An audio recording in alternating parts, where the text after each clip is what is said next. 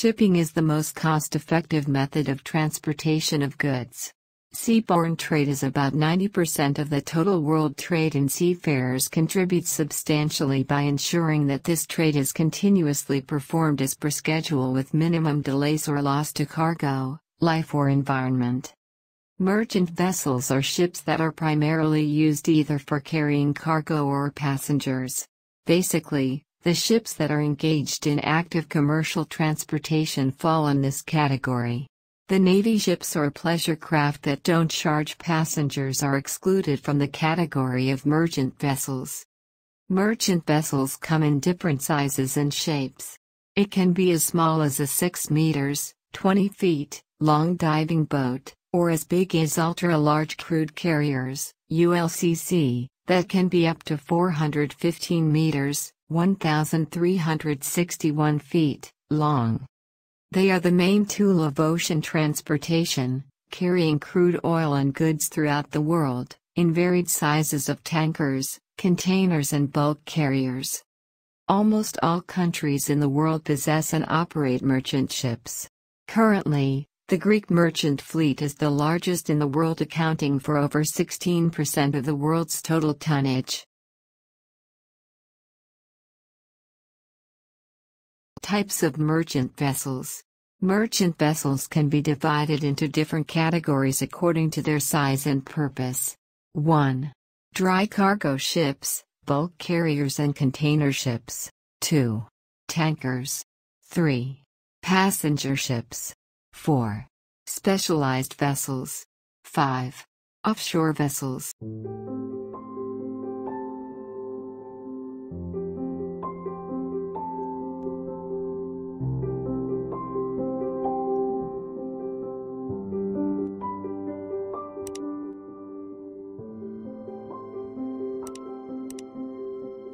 A ship is like a floating city having several different parts.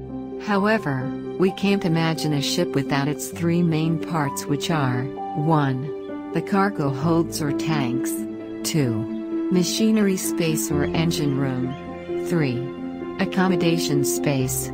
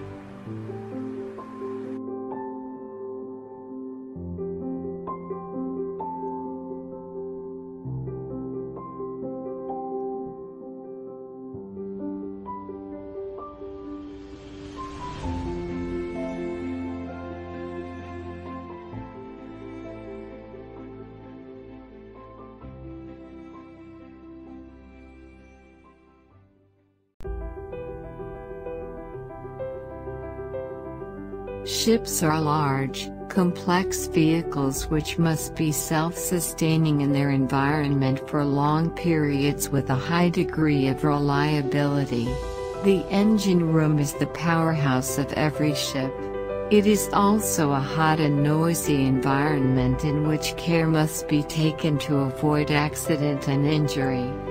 The engine room is the space on the ship where all the machinery is located. Well, almost all the machinery, as there are several items of major equipment that are outside the engine room such as cranes, winches, and so forth. The engine room extends right from the bottommost level to the level of the funnel.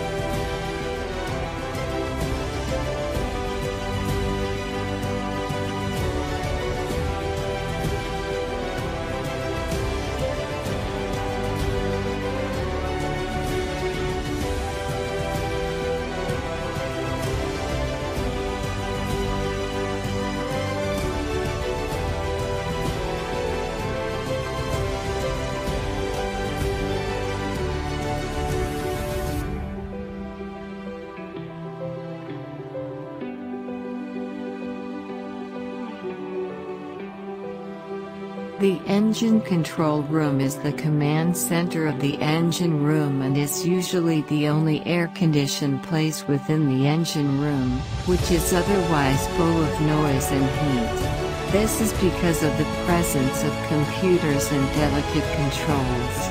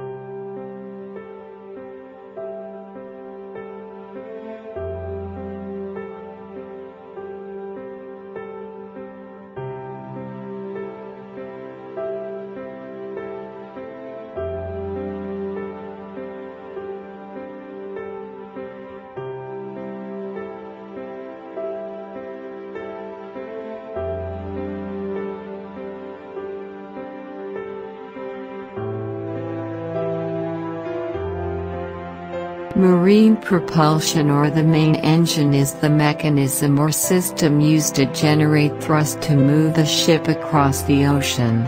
The first advanced mechanical means of marine propulsion was the marine steam engine, introduced in the early 19th century. During the 20th century it was replaced by two-stroke or four-stroke diesel engines and gas turbine engines on faster ships. Development in liquefied natural gas (LNG) fueled engines are gaining recognition for their low emissions and cost advantages.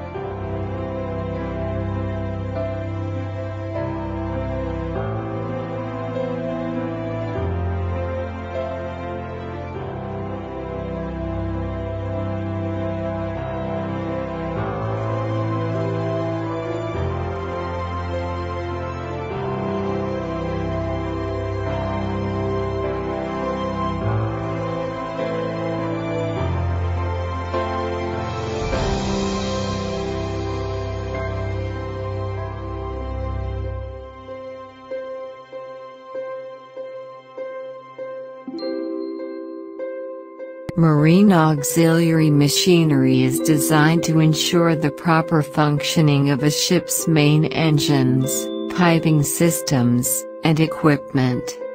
Marine auxiliary machinery includes pumps, compressors, and blowers for circulating fuel and the fresh water and seawater used in cooling systems, for supplying air to the starting system of the main engine, for cooling refrigerated holds, and for air conditioning various parts of the ship and for refrigeration machinery. Marine auxiliary machinery also includes separators for removing water and other contaminants from fuel and oil, steering machinery, capstans, windlasses, winches for anchoring, mooring, and cargo loading, and cranes. Other items include heat exchangers used to condense vapors and to heat and cool working fluids, such as water, oil, and air, filters for the seawater and fuel supplies, and separators for bilge water.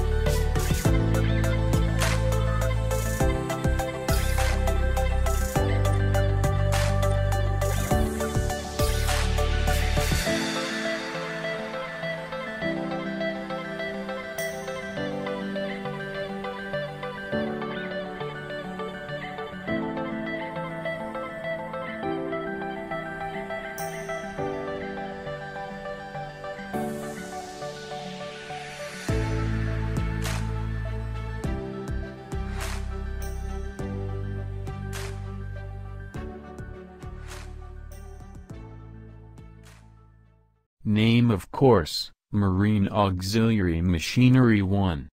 Course code, DKM 20103.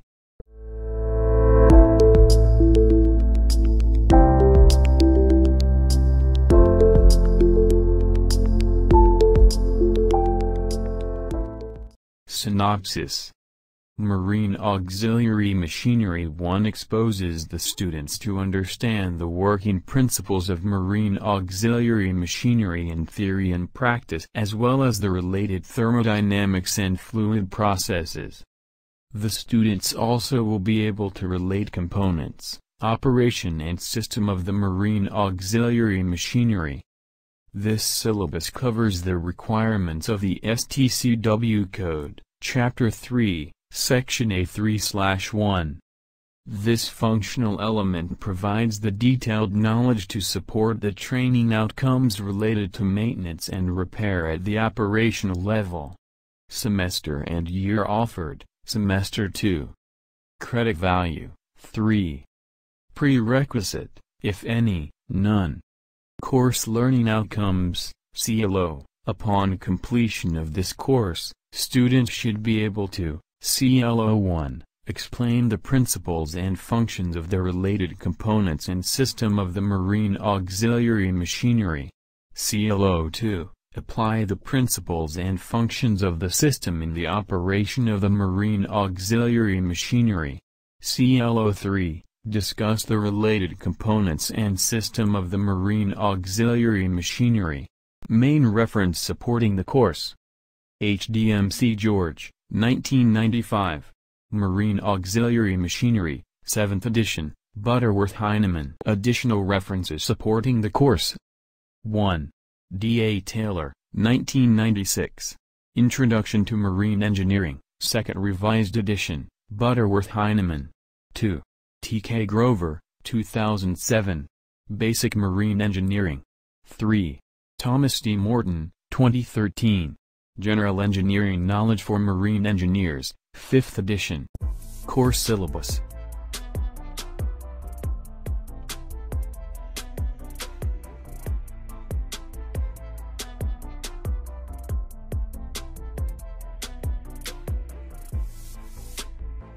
Chapter 1. Marine Air Compressors and System.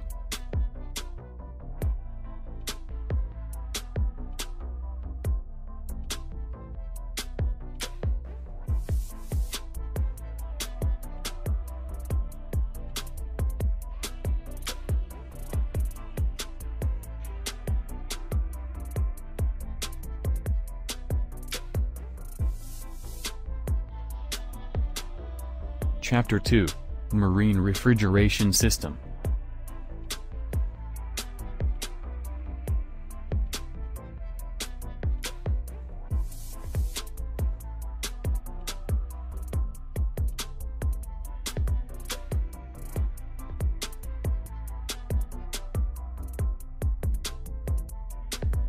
Chapter 3. Marine Fuel Oil Treatment and Centrifuges.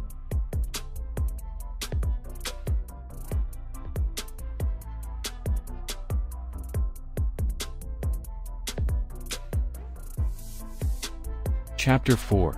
Marine Heat Exchangers.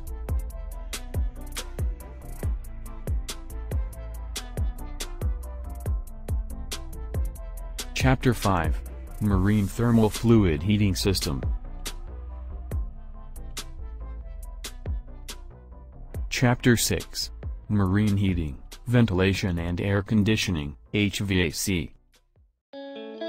Assessment Method. 1. Coursework Assessment, CA. 50%. 2. Final Examination Assessment, FA. 50%. Coursework Assessment, CA. 1. End of chapters. 2. Quizzes. 3. Tests. 4. Group discussion. Final Examination Assessment, FA. 2 sections. Structural questions. Section A, Structured. 3 questions. Answer all questions. Section B, Structured. 3 questions. Answer any 2 questions.